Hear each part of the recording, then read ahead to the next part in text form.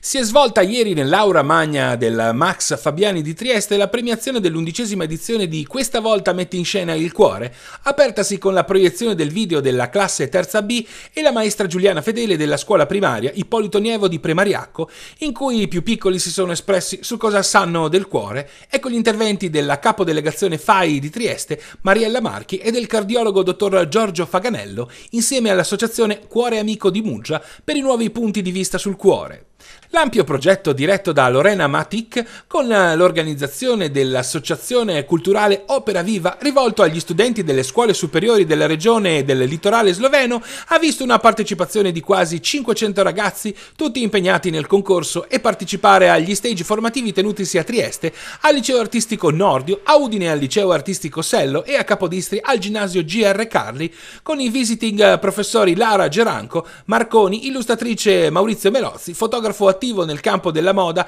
e Paola Russo, art director con un'esperienza ultraventennale in campagne pubblicitarie internazionali, professionisti ed esempi di sana creatività con cui si è voluto creare un collegamento tra il mondo della scuola ed il mondo del lavoro. Il tema della 11ª edizione, il cuore, che evoca immediatamente il simbolo per eccellenza dell'amore in tutte le sue accezioni, materno, passionale, fragile, imprevedibile e sofferente, ha portato ad analizzare anche la simbologia che il cuore assume nell'arte, nella pubblicità, nella moda e nell'iconografia religiosa, ma come prerogativa di sempre del concorso, il cuore è stato analizzato in tutte le sue accezioni. Sono stati premiati i primi 3 di ogni sezione: disegno, pittura, fumetto, collage, grafica, fotografia, video, mixed media e textile. Si inaugurerà la mostra dei vincitori e si presenterà il manifesto con pubblicate le opere premiate. Il progetto si realizza con il contributo della Regione Assessorato alla Cultura, la Fondazione CR Trieste, la Unicusano, la ZKB, con le preziose collaborazioni del Comune di Duino Aurisina, il Comune della città di Capodistria,